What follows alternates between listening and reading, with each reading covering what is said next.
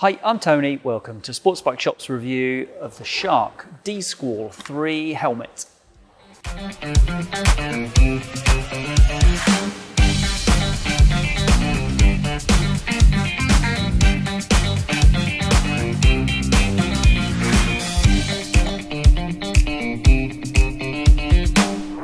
Shark's D-Skwal 3 is a big improvement in my opinion on the D-Skwal 2, and I think it's got a good shout for being one of the best value helmets around at the moment. It's a sleek, sporty, practical lid with a good specification, and if you go for plain colours, then as we record this, it's just £170. Right, let's get into the details and then I'll talk a little bit later about what it's like out on the road. This is the sister helmet for the Skwal i3 from Shark. We covered that helmet recently and it's the one that comes with LEDs. White LEDs on the front of the helmet, red LEDs on the back, which flash when you hit your bike's brakes. If you strip out the lights and downgrade the liner a little bit, then you can knock £70 off the price and you've got this, the D-Skwal 3. The shell for this helmet is made from Lexan, which is a premium grade of polycarbonate. This material used to be the preserve of Nolan helmets, but now Shark and Nolan are owned by the same parent company, so Shark have taken it on for their plastic shells as well. Often plastic shelled helmets end up on the heavy side, but this medium-sized D-Skwal 3 weighs in on our scales at 1,589 grams, which is very respectable.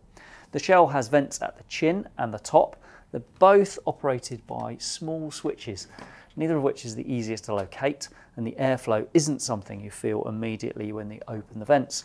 It's often the case with plastic helmets that the venting is lacking, and that is the most disappointing aspect of the D-Skwal 3's performance in my opinion. Right, with that out of the way, let's move on to the many positives there are to mention about this lid. The visor has an all-new mechanism and it is miles better to remove and refit the visor on this helmet than on the previous incarnations of D-Skwal and Skwal. It's got 5 steps from fully open until the bottom lip rests against the seal. You can leave it there for a small gap to let some air flow in, and I found that was a pretty good gap while I was riding in this helmet. To lock it, you then give it a firm press on the tab and now it will resist coming open in wind pressure. There's no need to push a button to unlock it. You just get your thumb or forefinger under this tab, just push it with a bit of force and up the visor pops. It's protected against mist by a Pinlock 70 insert. That's the middle of 3 grades available. And another upgrade that seems to have come about from Shark's new friendship with Nolan is that the Pinlock pins are much easier to adjust if you need to alter the tension to get your insert seated correctly. Now you just put a coin in the groove on the outside tab, then rotate it until the eccentric posts are where you want them to be. There's a sun visor behind the main visor that comes down as far as the breath guard. I found that gave excellent glare protection in my time with this lid. It also has an anti-fog coating. That's something else that Shark have inherited from being in the same group as Nolan, and it's a significant upgrade for someone like me because I struggle with visor misting. Right, let's move to the inside. The lining isn't as premium in feel as the one in the more expensive Skwal i3, but it is still a decent lining. There's a comfortable brushed fabric covering the cheek pads, which makes things smoother when you're putting the lid on and you're taking it off. There's no foam at the tops of those cheek pads, but that's a good thing because it makes sure there's plenty of room for spectacle arms to slide inside the lid. The covering fabric on the skull pad is nothing fancy, but it is better than many helmets you'll find at this price. The interior also gives you a bit of customization potential as well. If you take out the skull pad, you'll see a foam bar at the back that's held in place by 2 elasticated loops. It sits just by the nape of the neck here. If you find the helmet uncomfortable in this area at all, if you whip that out, that bar, then that will just give you a little bit more room inside the helmet.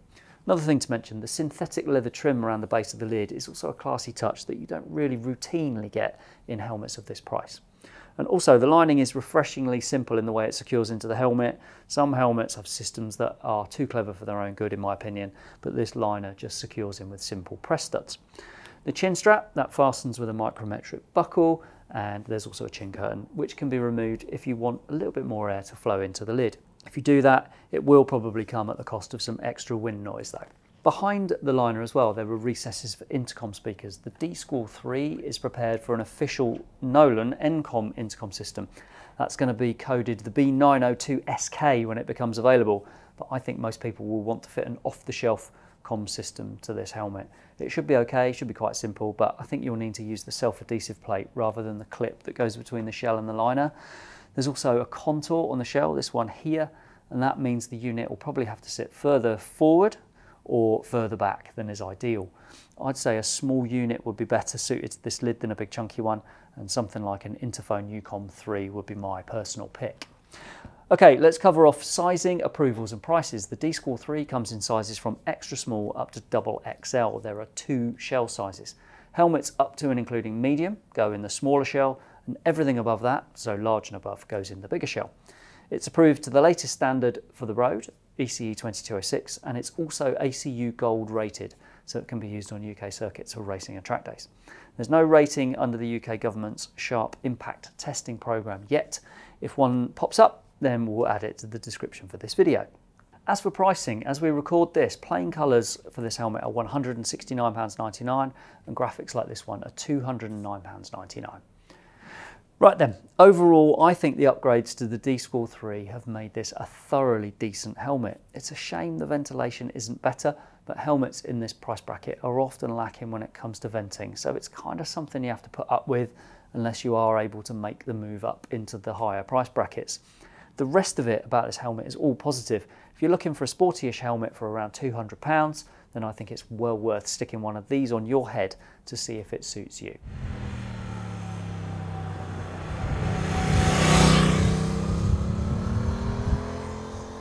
I hope that tells you everything you wanted to know about the Shark D-Skwal 3 helmet, but if there is anything you'd like to ask or to add, then please pop a comment below. Thanks for watching.